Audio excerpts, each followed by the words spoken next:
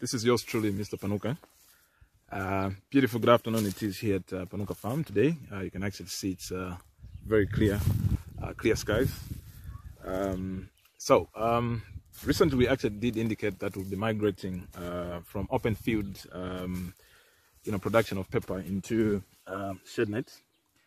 So what we actually have in this field is what I would say almost our last, fields which we'll be doing in open fields. Though it's doing very well, but we'll shortly again show you exactly why we're actually migrating from production of sweet pepper in open field. So let's take you around. You see what's happening in this field, and also take you to another field that is actually quite battered, in terms of open field farming from Sunscout and the like. So tag along so that you just appreciate this project migration that we have here at Panuka Farm.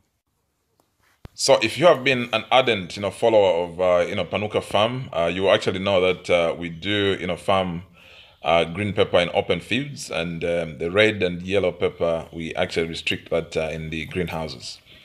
But like we have indicated, recently, the quality of the green pepper in open field has had quite a lot of issues, and you actually see shortly some of the issues that we've had. And so we are on a project called Project Migration into shadenets for our green pepper production.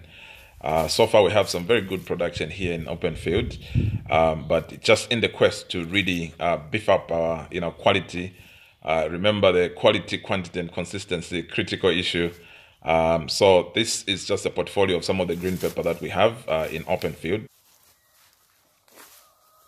Now, when you do production of, sweet pepper in open field, you actually see some of the issues that you have with the fruits, which highly compromise the quality of your produce. In terms of size, also, Sunscout, you also have elements of blossom end rot. Of course, that one is a calcium issue.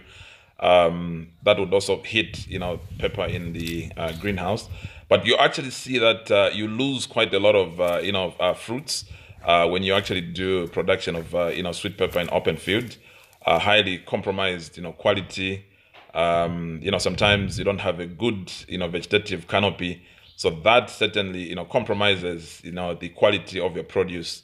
So you end up losing around, 40–30% of, your produce, So this is the more reason we are actually, migrating into, shadenets to try and, improve, our quality. So talking about progress, we just recently, finalized constructing a 450, square meter shadenet. So this is brand new. And we have so far already, transplanted, some crops in here. On the far left, you actually see some sweet pepper that we recently, transplanted, which will be harvested as green. And on the far right here, you actually see some sliced cucumber. We actually migrated, these sliced cucumbers from, the greenhouses. Apparently, they were too excited in the greenhouses, getting all leafy. And so we have, brought them into the shadenet to keep them in check in terms of their, vegetative growth. So this is the 450 square meter, shadenet that we finished. So this shadenet was actually put together by, our own staff in-house. So it's pretty easy to put together a shadenet. You actually get some very good, production. So something that you could consider. And so here we have another, shadenet. This is the oldest shadenet that we have on the farm. Apparently, this was, a product of a failed DIY, greenhouse mission. But then we had to convert this into a shadenet. So the width is, 10 meters, and then the length is 40. So that is 400 square meters altogether, 14 lines. So we are able to, put in about 2,000, plants in here. So that's quite a lot. Actually, it's actually bigger than any of our greenhouses in terms of just, capacity.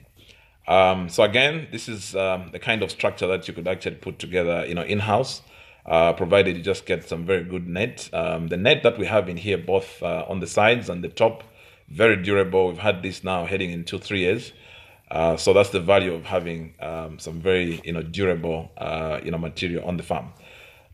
So again, here we have some sweet pepper, and previously it's actually done very well in here.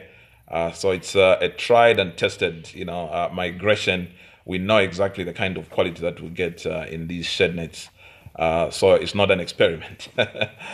Okay, so let's look at the other bigger shed net that we're putting together, and here we are.